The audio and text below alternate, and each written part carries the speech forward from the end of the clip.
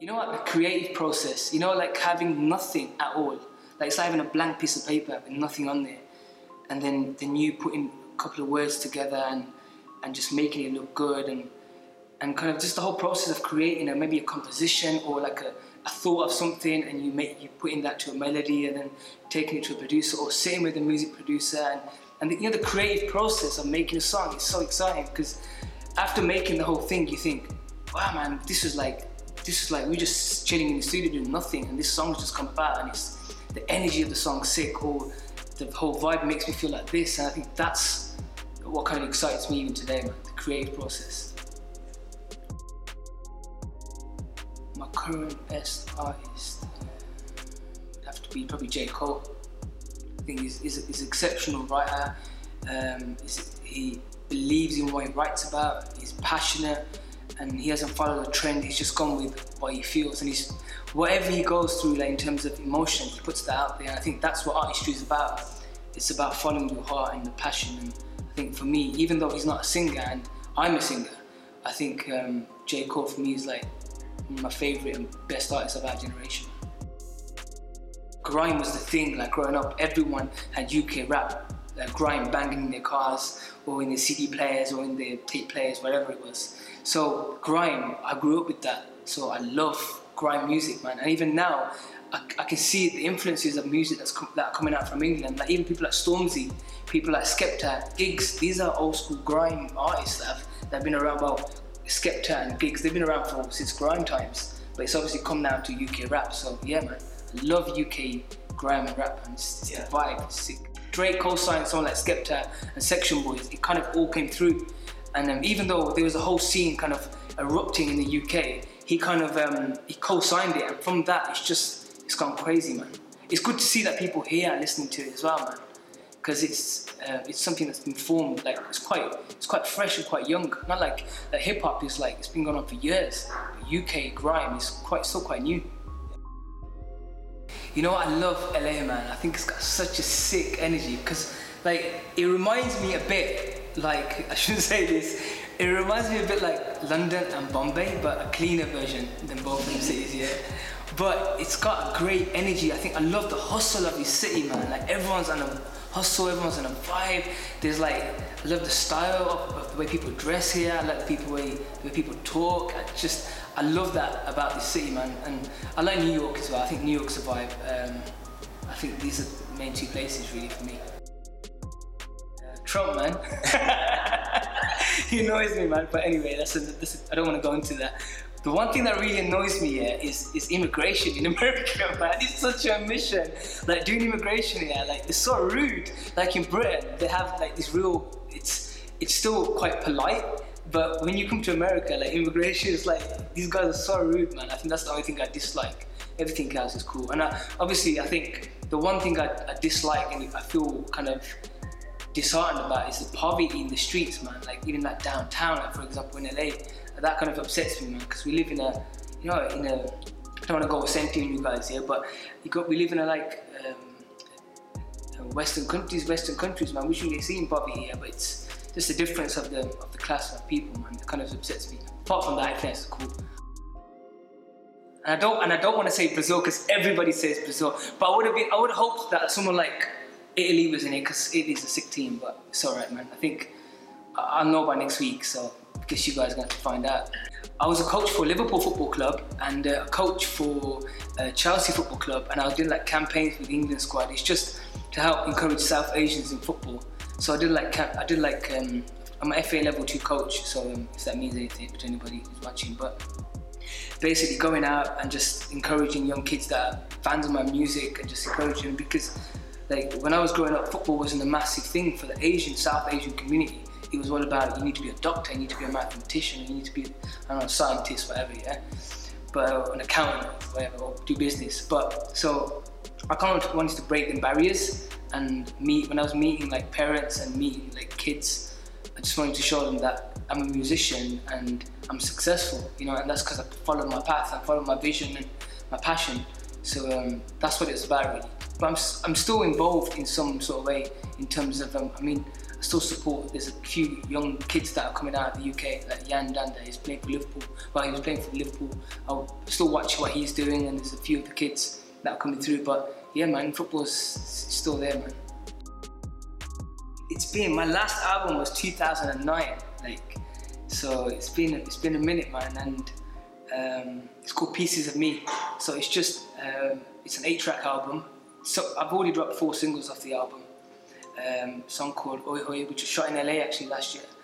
A song called Kurti, which was with Kanika Kapoor, and So Simple, and the song recently I released called Shehzada. It's a very desi vibe. But there's another video I've shot in LA, but I can tell you about that a bit later on. Actually, there's more songs on there. I should speak about them as well. There's a song called Faisal on the album, which is a really cool Pakistani vibe, Arabic kind of vibe. That's produced by a guy called Free Racks. There's a few a song with Vibe Upside Down. He's a great producer, man. It's called Ha. It's a really cool like pop vibe. And then there's a song called Purple Suit, which is a sick vibe. So there's like 8 tracks on the album.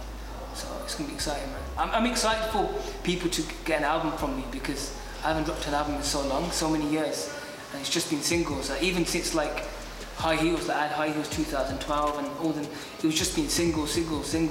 But a lot of people don't know the songs that I released from 2012 until 2015. They were meant to be on my album, but it's just the whole wave, the whole style of things changed. Everybody wanted singles. The concentration was on singles, so it changed that way. But yeah, they were meant to be on my album, but these are a new set of songs, and I'm sure people like them. I think it's wicked, man. I think people have got it's made it a little bit more let's say challenging for new artists to be recognised because it's a saturated market. But I think it's great because it gives you the opportunity to just upload a song and hopefully go viral, or people to hear your music like wherever on social media. So I think it's a great platform, man. And I think with this, there's so many new artists that come out from North America, which is so refreshing because everything that I heard growing up was music from the UK, music from India, and nothing was coming out from North America. But now over the past few years, you guys have had some great artists come out, which is wicked and inspiring for me as well, man, to see who's doing what and what kind of music that artist is doing. And it's just inspiring, man, that the scene is actually growing. And so it's pretty sick. My instrument, harmonium. Reason being, because like, imagine this, yeah, I always say this, and it sounds so like a Bollywood film, yeah, but imagine this, like being 9 years old, yeah, and someone just shoving a harmonium in front of you and saying, try and play this, see how you get on. Like, you think, I'm not gonna be playing this. And then you start playing it and you start singing with it. So that's always gonna be my favorite instrument. And when I first started, it sounds so crazy. I was going to all my interviews in my harmonium, and like I got the tag in the UK. I was the guy with the harmonium. So like that's my instrument, man. People just think I'm shy. I don't know what it is. I don't know what it is. Like it's maybe because of the way I come across, but I'm not, man. I'm just I don't know what to say. Like, it's just people think I'm shy. I'm not. It's just the way I look. My dad, definitely, most definitely. My dad was a singer, like in the 80s, so he had a massive passion for Punjabi music and Bollywood music. So he had a Punjabi desi band. Then there's like Punjabi live music was like the thing. It was a thing. So like growing up and just seeing him perform like at gigs and just having rehearsals every week, and just his mates coming around on Sundays for parathe, that thing, it just inspired me, man. Like I just think, just being around that kind of hustle, you should say, band hustle, it inspired me to think, I want to do something in music. But when it all changed for me it was one particular day. I remember like, I've got a brother and a sister, and we were just chilling at my house, watching a bit of TV, and my dad was like, you know what, why don't you guys try singing this song, like some random, don't know what it was, some random song. And I was like a shy kid when I was young, like really shy. I didn't want to sing, and I thought, I'm not going to do it. He got my brother to do it. It sounded terrible. My brother did. Got my sister to sing something. She didn't sound very good. Like then he was like, why don't you try this? I was like, all right, cool. Let's try the little thing, and somehow I sounded in key. And then from there, I just started learning music, and the journey kind of began. it'd have to be Rahman. Like Rahman's for my scene, for what I represent in terms of being a South Asian. It's got to be Rahman. I think he's phenomenal, man. But there's one collaboration that if you guys haven't seen, I want you guys to see it. Yeah, there's a collaboration I did for the BBC. It was with 27 international artists. Like this was crazy actually. Stevie Wonder, Pharrell Williams, Emily Sandé, Sam Smith, One Direction. There's a song called God Only Knows. I'm not gonna say too much about it. If you're watching this here, you have to go online and type in God Only Knows, and the top thing that comes up, you'll see it, and I'm in there. So check that out. That's quite an amazing collaboration. Is my Punjabi Bolliya because of what it represents. It's a very traditional. It kind of represents my voice for Punjabi language and my passion for Punjabi language. Favorite slower vibe, senti vibe I call it, is a song called Nazrat Gir Gayi Basar Du Sikandar. Favorite pop vibe, so I'm going, you know. Favorite pop vibe is, I would say Billie Jean because of the way it's produced. And favorite rap vibe is, you know what, I could just go on, man. Seriously. I'd love to be doing martial arts, man. Yeah, I used to do MMA, mixed martial arts and Thai boxing. So, and I still kind of do a bit of boxercise, boxing here and there. So maybe a trainee fighter or something, man. Or a music teacher. I could still do that now. What's really interesting is seeing it from like a dancer's and a choreography kind of like point of view. Obviously, when I make videos, I'm always in them. Like I'm always in the videos. But it's so cool to see the way you guys have directed this and the way you've got this kid to be like this cool kid and the energy, brought the energy with the dancers, and it's just cool. The whole concept of the video is like super cool, man. So I'm just excited, man. Yeah, it's fun for you guys to because see it. yeah, we're really excited. I think it's just interesting because what a lot of people don't even realize is that the movement that we have as dancers can translate to the movement and the colors and the ideas and the concepts that are formulated around a video. Yeah. And so it's been really nice to kind of translate that and draw some parallels there. So it was an incredible opportunity. Wicked, man. Thank you guys, man. Thank you. Yeah.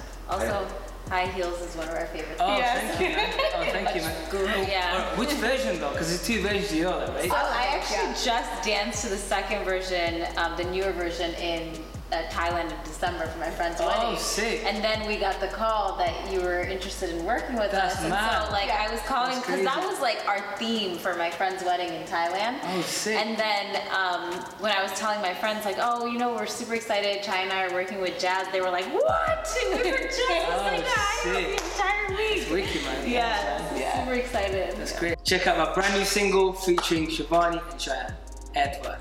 Peace out. Check it out.